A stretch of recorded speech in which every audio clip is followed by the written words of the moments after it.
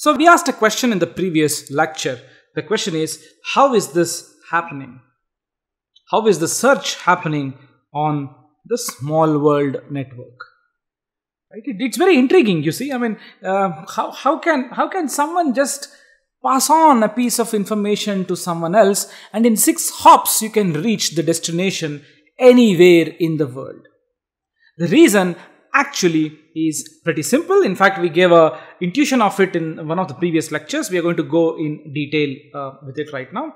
As you know, in the real world network, you know how it happens, how a real world network is created. We saw the Watt-Strogatz model, right?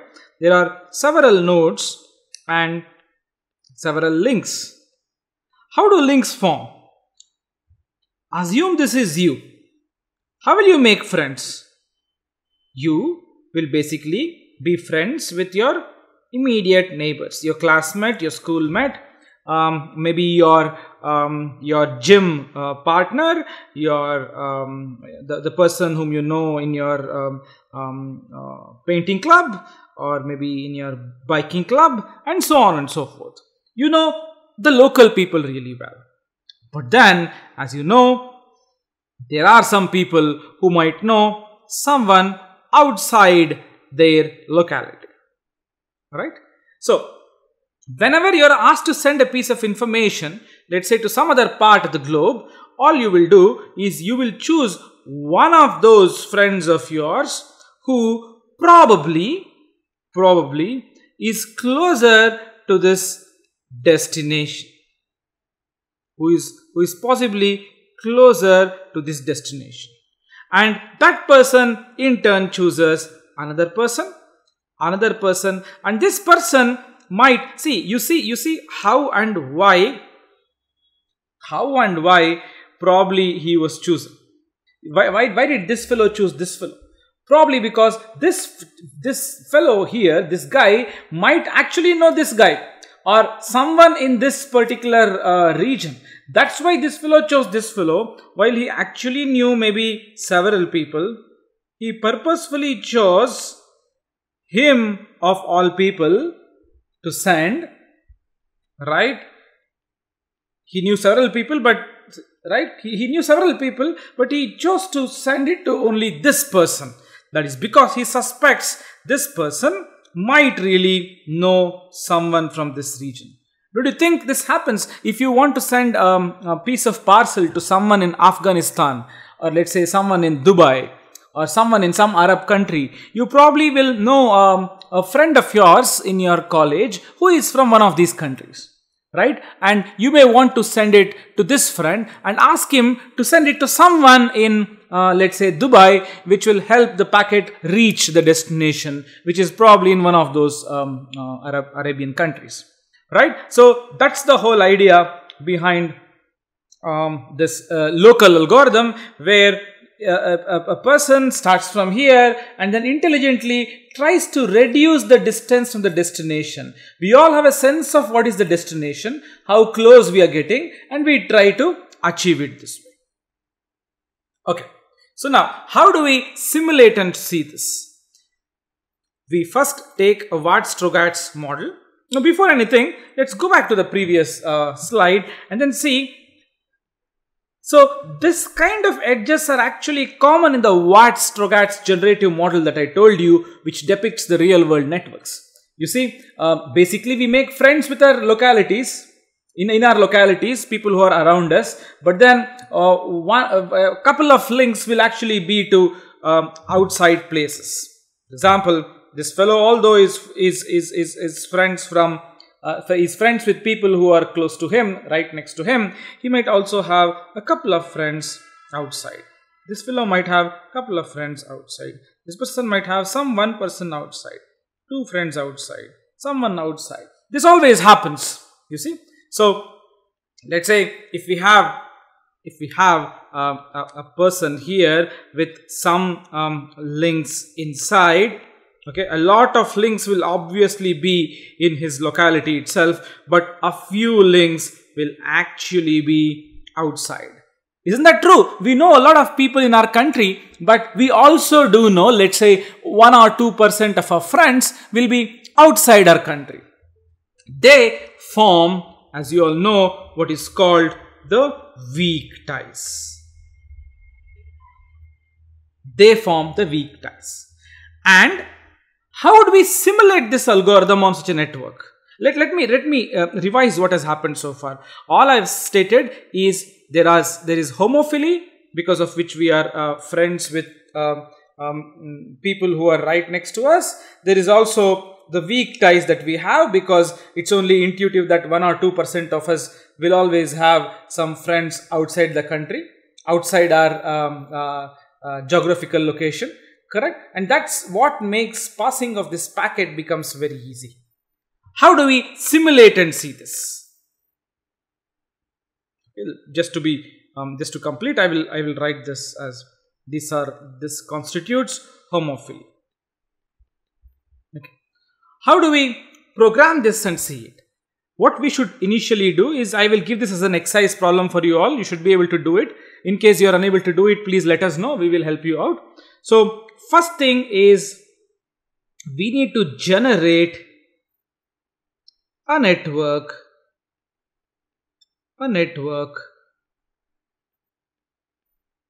with small world property. We know how to generate that. This is called the Watts-Strogatz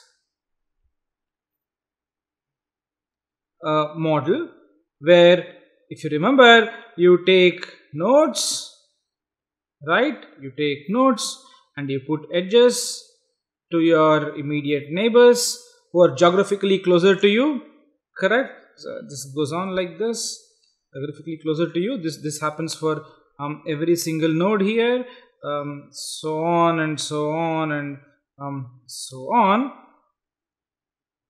Of course, these are all connected like this, so on, and you do what is called some random rewiring, isn't it? You do what is called the random rewiring. So what you do is, everybody is friends with their locality people only, their immediate neighbors, but a few people, random rewiring means you take some 1% of the friendships and shift them randomly. You sort of relocate them randomly, right? We have discussed this before. So if there was a node from, let's say, here to here, you basically remove it and then put it somewhere from here to here. That way, this becomes what is called, let's say, a teleportation channel. A person who is here might only know people in his local neighborhood, but then by this random rewiring, what you do is you connect him to a person who is otherwise geographically far away from him. And that's what the Watts-Strogatz model tells you. For you to get this small world property, such a random rewiring should happen. What do you mean by random rewiring should happen? Who makes it happen? The point here is, this is how the real world network functions. So you might ask me, who does random rewiring? Nobody does random rewiring.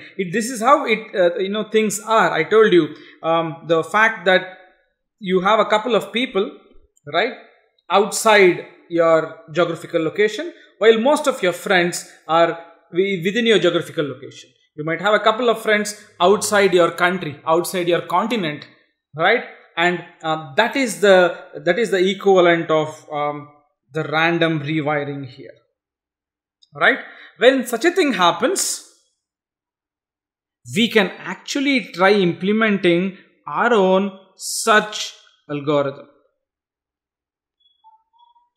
So what we do is the following. You are asked to go from a source node S, let's say, a source node S, and a target node T, okay? And then what you do is, write the second point, you should go from S to T, you have to go to T, and what you do is, you go to T, this direction. So what you do is, you pass on, you find all nodes of S. You see, S is of course adjacent to many nodes, but you are on the lookout for that node that node which might be closer to T. As I have stated before, there is always this couple of people who are connected outside, couple of your friends who are outside your geographical location. So you might find, you may not find, but certainly amongst these friends of S that you have, one of them would probably be close to T, right? Someone would possibly be close to T, and we'll pick that person who is close to T and pass on the letter to him. As simple as that. We pass on the letter to this very person, right? And as you know, this sort of continues and goes on. Now, let us think about this algorithm for a minute. What if this S is you, okay, you are this S, and T is in Australia, but you have friends, see, assume you are in India and you need to send something to Australia. How does such algorithm work? Let me try to confuse you people with a question here. What if S has all his friends in India with a couple of friends outside, okay? And that friend who is outside is, let's say, one from Indonesia and one from United States of America, right? If you were to pass any of these, if you were to pass the letter to any of the people within India, you are not sure it will go to Australia, correct? But at the same time, if you try passing it to Indonesia or United States, you will go further away from it, right? It's like going further away from T if you were to pass it to someone else, right? So this random rewiring may not necessarily guarantee you teleportation points, as I was telling you, to nodes of your choice so that you can send the letter easily, correct? These weak ties may not really connect you to the desired destination. They may not take you close, right? They may not take you close. So how does search still work, right? It still works, right? In that case, you know, we just pass on the information to anyone here who is close to T. He could be a fellow from India itself, or if the closest is actually someone from Indonesia to T, we of course do pass it to that person, alright? But the question here is, maybe it would get complicated, all the more complicated, and you may not reach the destination at all. You might go away and away from the destination. Well, the fact is, this never happens, and the reason follows. So, what we will do is, let us take a grid, okay? Let's take a 4x4 grid like this, alright? And then complete the grid. So, every node has so many friends, and as you can see, a person has 4 neighbors. And assume there are people on all the sides. It's a huge grid. And this represents that you are friends with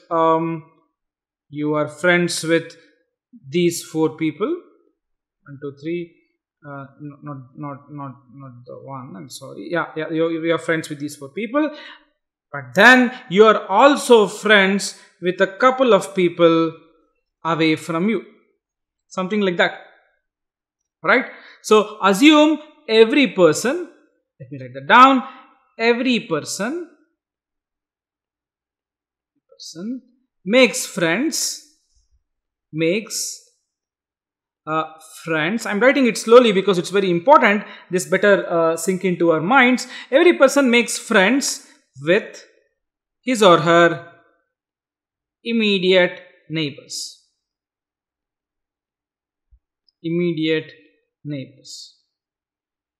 right? It needn't necessarily be the 4 neighbors which are these. He might make friends with the nearest neighbors who are, let's say, 2 distance away from him.